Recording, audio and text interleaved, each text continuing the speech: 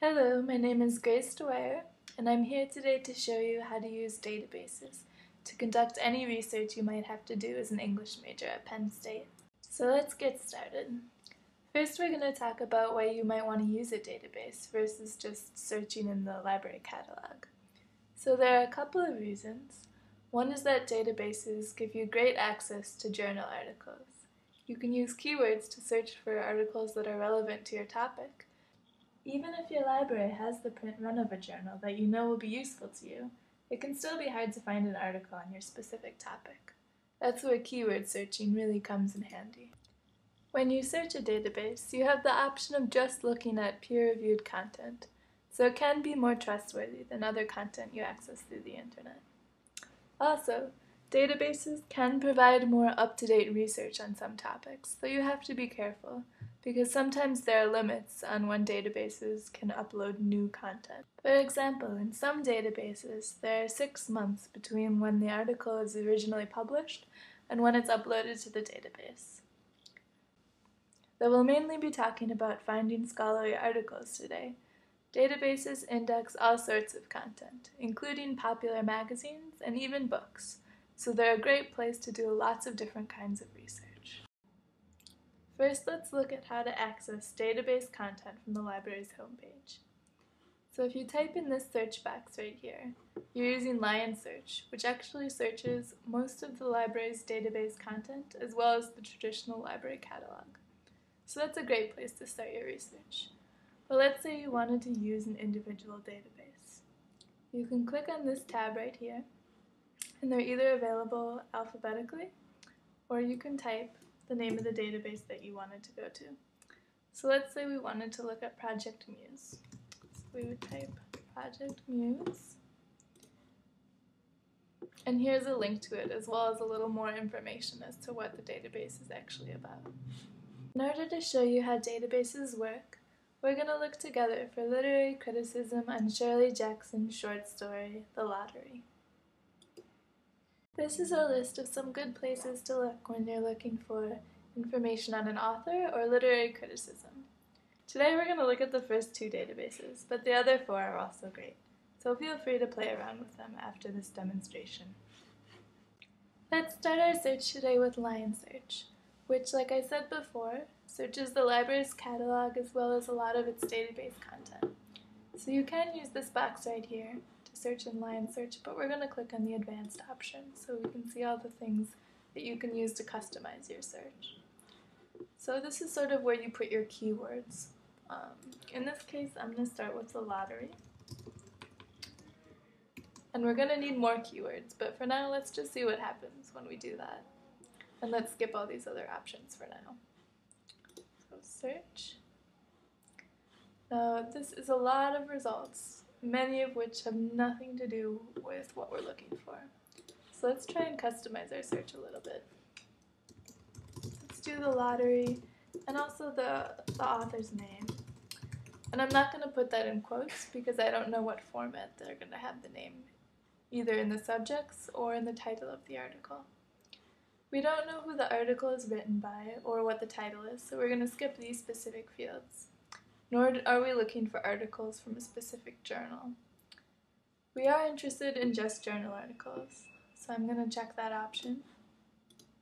And we don't really want newspaper articles or book reviews, so I'm going to exclude those from our results. And let's see how that changes what we come up with. So now we only have 95 results, which is a lot better, a lot more manageable number of results to look at. Though these results are looking better, we still have a lot of them, so let's see if we can narrow it down even further using this bar on the left. And as you can see, there are a lot of the same options that we looked at in the original search window are available on the left. So we could, if we changed our mind, say that we do want to include book reviews, but we still don't, so let's close that window for now. So let's go ahead and click on Literary Criticism under Subject Terms to see if that helps us narrow our search. And it does, but as you can see, it did take out a result that was definitely relevant. So the subject terms can definitely be helpful, but sometimes not all of the articles are classified in exactly the same way. So in this case, I'm going to take away that subject term again, just so we have our full range of results. Okay, so now that we have a good number of results right here at the top that look like they might be interesting to us, now let's look at how to save and export citations in Lion Search. So when you hover over the record, you'll see this folder icon. And if you click it, you'll see it'll automatically go to your saved items. And you can clear those saved items at any time. And then when you're ready to leave the search, just click on the Saved Items button, and you can export your citations in a whole variety of formats, including APA and MLA, which are probably the formats you'll be using. You can also export them to any of these citation managers, or email, or just print them out. And it will also include a link. So let's say we actually want to look at one of these articles. So we're going to click on Full Text Online for any of the ones that have the little online icon next to them. And that'll bring up a window, or it should. It's loading. That'll show you where you can then access the article. And if you just click on this article button, it'll take you right to the full text. Now, if it's not available online, it won't have this online sticker, and it will only say Citation Online. So when you click on that citation, it'll just be the citation because there are no electronic holdings. Once you have the citation, you can then take the name of the journal and see if the library maybe has a print run of it. And that's one way to find the article. Or you can keep the citation and request an interlibrary loan if Penn State libraries don't have access to this material. Let's go ahead and look at the next database on our list, which is JSTOR. I'm going to go ahead and go to JSTOR using this database search. So I type in JSTOR. And then just click on this link. Now JSTOR is great for general humanities coverage, including literature. And it could be that we'll get some better results for our topic. So let's try and just do a basic search this time, using the lottery and then the author's name. And that's generally a good rule of thumb when you're looking for criticism on a specific work. So, but again, we're coming up with all these reviews. So let's see if we can narrow the search at all. Let's just click on Modify Search. And then once we're back here, click on Advanced Search. So we still want the lottery. And we have a couple options of where we're going to search for that. But I think I'm going to do full text, which is like a keyword search.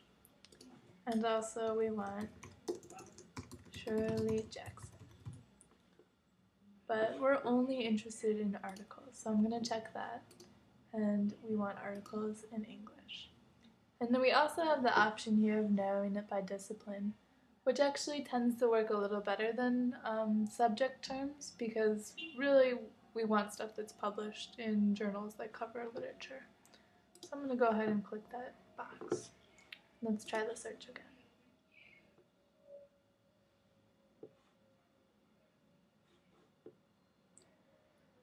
So this time we have 80 results, which is a lot better. And as you can see, there are different articles than the ones we encountered in Lion Search, and articles that are really relevant for us. Articles that look like they're good criticism. And again, if you click on the magnifying glass, just wait a second while it loads, it'll show you exactly where your search terms came up in the article, and also the citation. And this green check on the left says we have full access to this content, which means we have the full text. There's no need to look for the full text elsewhere. And if we want to save citations in JSTOR, it's very similar to Lion Search.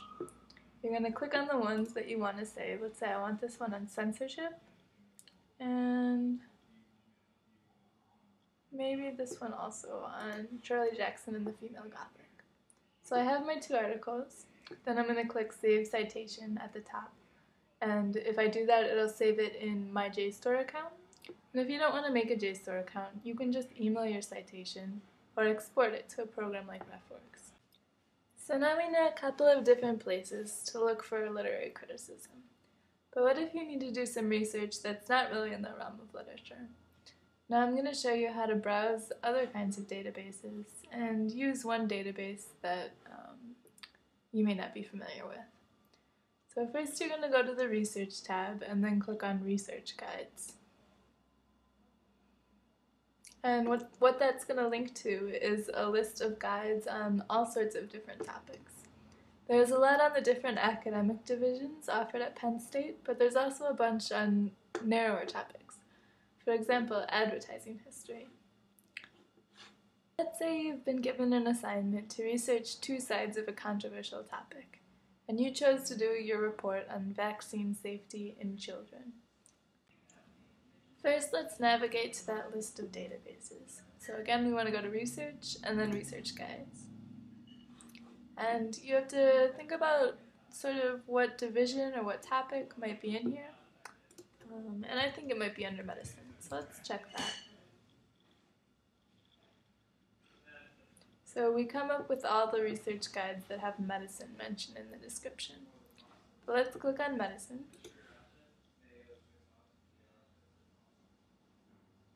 And it'll give you a list of some good core resources. So let's look up vaccinations in PubMed, which is sort of a basic medical resource. My advice when you're using a database that you might not be familiar with is to think of a couple keywords that'll help with your search, but then also really play around with that advanced search. So let's click on the advanced search option.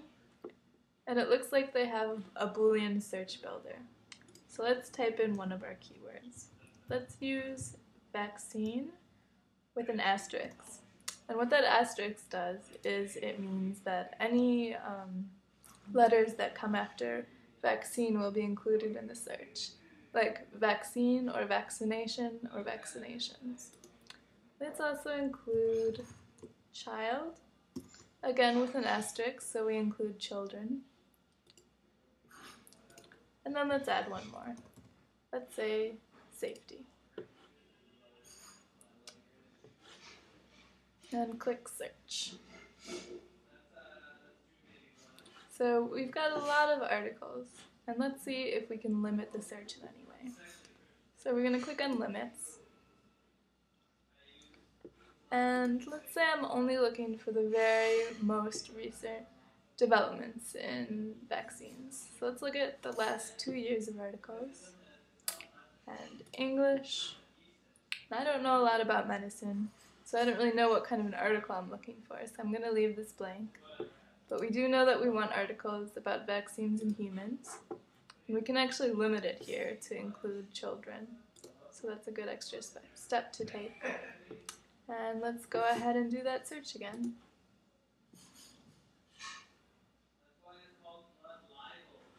So that has really narrowed down our articles and given us a better pool of stuff to look at. And if you look on the sidebar here, this can also be pretty helpful. It's articles that include the words that you looked for in your search. Now we have some medical articles on the safety of vaccination in children, so we have one side of the story. But let's say we wanted to find some articles, say, from a newspaper. So really quickly, I'm going to show you another database. This one is called Newspaper Source, but there's lots of databases that compile newspapers, and they work very similarly. So I'm just going to show you this one really quickly. Right now we're set on finding all my search terms, so I don't have to do a Boolean search or anything like that. And I'm going to go ahead and do the same search I did on PubMed.